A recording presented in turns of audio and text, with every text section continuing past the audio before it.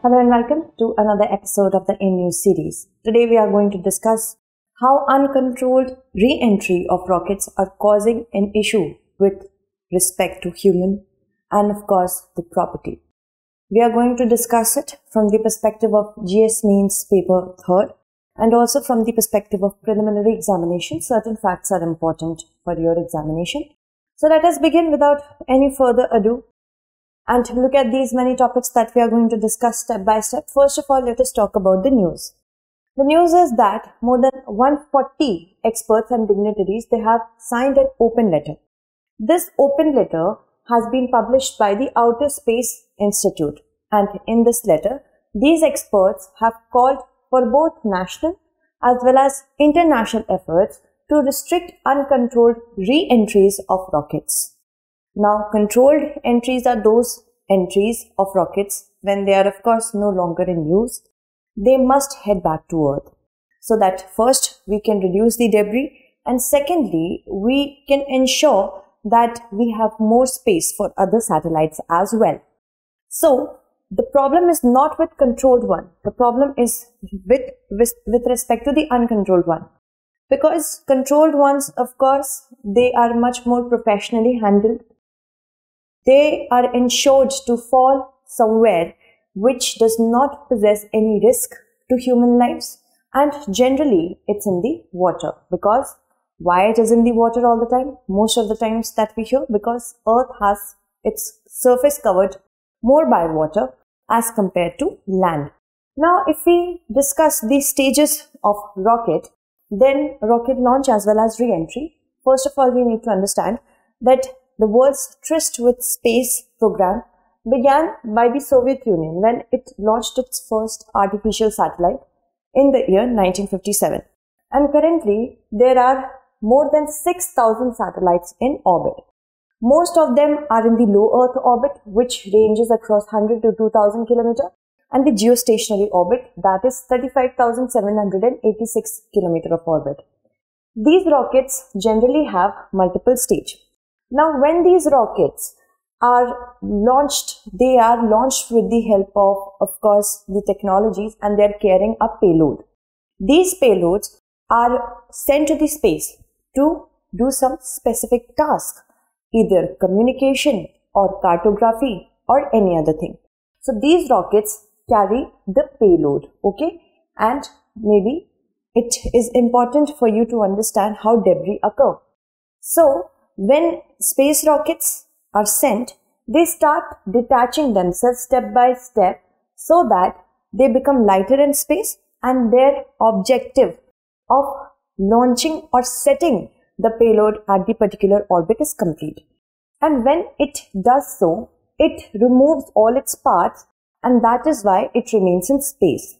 Now, these parts of the rockets have to come back into the Earth's atmosphere because they cannot stay there forever. So once a stage has increased the rocket's altitude and velocity by a certain amount, it sheds it. Some rockets jettison all their large stages before reaching the destination orbit, and a small engine then moves the payload to its final orbit. I hope it is understood. Now others carry the payload to the orbit and then they perform. First, it might happen that they shed all their stages.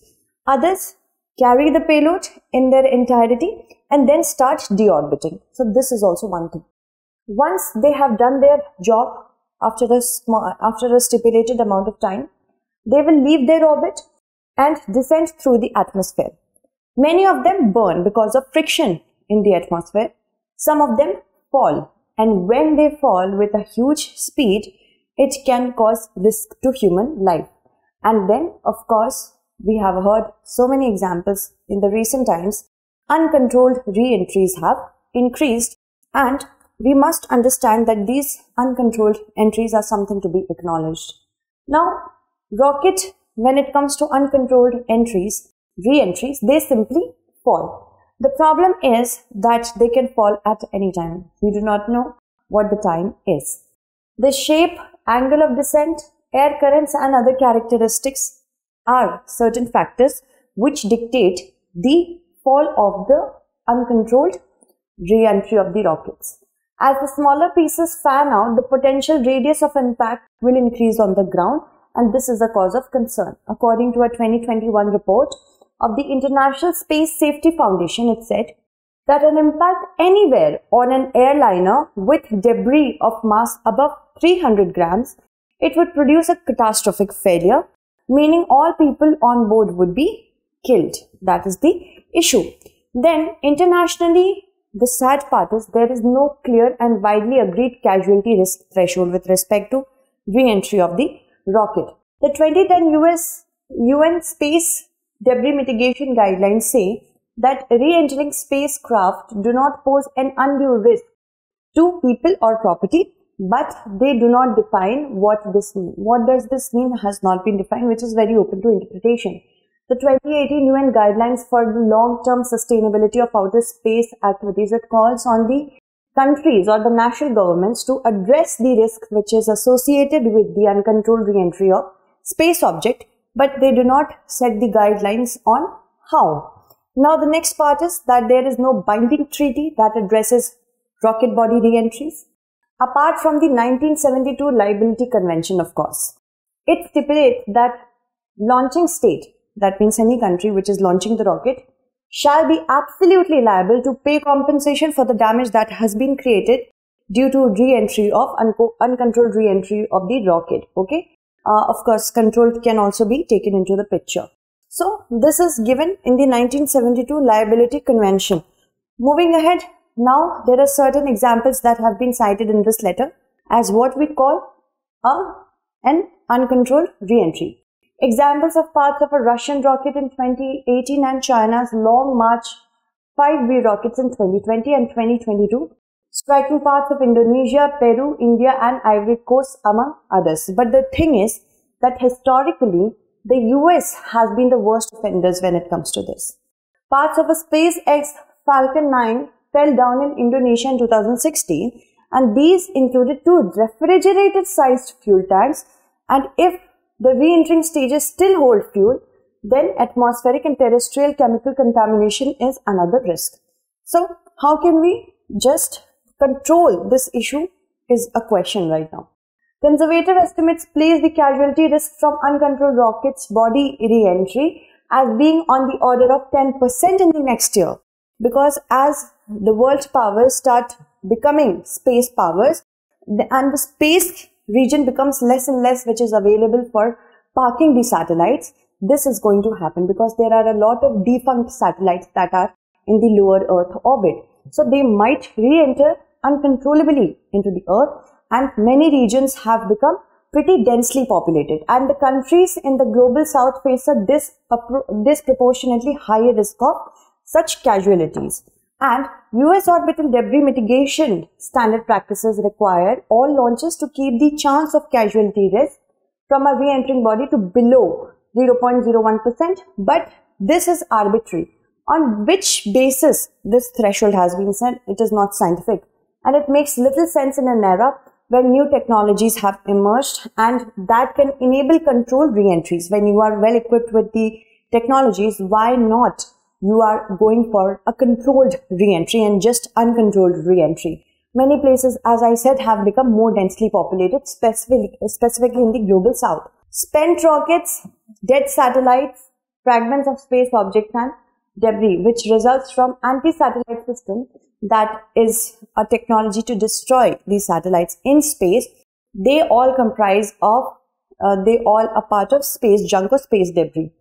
Now, these are hurtling at an average speed of 27,000 km per hour in the lower Earth orbit, and this free-floating space debris is a potential hazard for operational satellite, and colliding with the system, it can leave the satellite dysfunctional.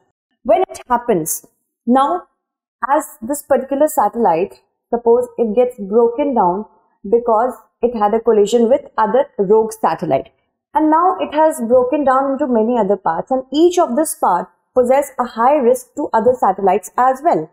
And then when it collides with other satellites, more and more space debris will be formed, and this entire situation is known as Kessler syndrome. Okay, and of course this is a not very healthy picture for the future missions. Now let's move ahead and talk about how many countries or which countries are responsible for space junk in the space currently. Russia is at the top, then comes, this is all as of February 2022. Then it is USA, then China, then France, Japan, and then we have India, which is on the 7th number, I guess, 1, 2, 3, 4, 5, sorry, 6th number. Then after that, ESA, and then we have UK. Now this next graph shows us that countries that have registered most number of pollen bodies from space. As we see, Russia is number 1. Then we see another one, that is the USA, of course. Then China, France, Japan, India, lesser, and then so on. So you see, the world powers are responsible right now, and so are those powers such as us who are becoming a world power. Now, what about India with respect to the junk, the space junk? According to Orbital Debris Quarterly News issued in March this year by NASA, India has 103 spacecraft, including active and defunct satellites, and 114 space debris objects, including spent rocket bodies which are orbiting the Earth. So the country has a total of 217 space objects orbiting the Earth. Active debris removal was one of the active methods through which we can get rid of space debris, collect space debris, but it is much more complex. And it was suggested by the space debris research community to contain the growth of space debris.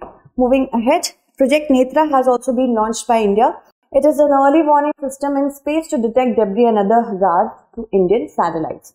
India's 300 kg RISAT-2 satellite re-entered Earth's atmosphere in October after 13 years of spending time in the lower Earth orbit. The ISRO tracked it with the system for safe and sustainable space operation management from a month beforehand. So it was a controlled re-entry. It eventually fell into the Indian Ocean on October 30th. So we need to develop technologies. We need treaties which are binding in nature. Specifically, now as we see, every other country wants to reach space on its own. It recommends what is the minimum damage that can be caused, what can make minimum damage, that the letter says. It recommends that bodies aim for ocean, not land, so that they can, prohibit any sort of casualties. Future solutions are needed, for example, technology development, a binding treaty, and of course, technology upgradation. Advances in electronics and fabrication have made way for smaller satellites, and smaller satellites, as they are easier to carry, they will require less space in the space. That is why it is important for all the important space administration watchdogs of the entire world to come together and have a look at it, have a serious look at this letter. So I will take the names of those who have answered my last question in the upcoming Monday, on the upcoming Monday, because not many of you have done it as of yet. I'm giving you a chance to again answer the last question if you haven't as of yet, and I will attach another question today to take your names together in the upcoming segment. So that's it. Thank you so much for watching and stay updated.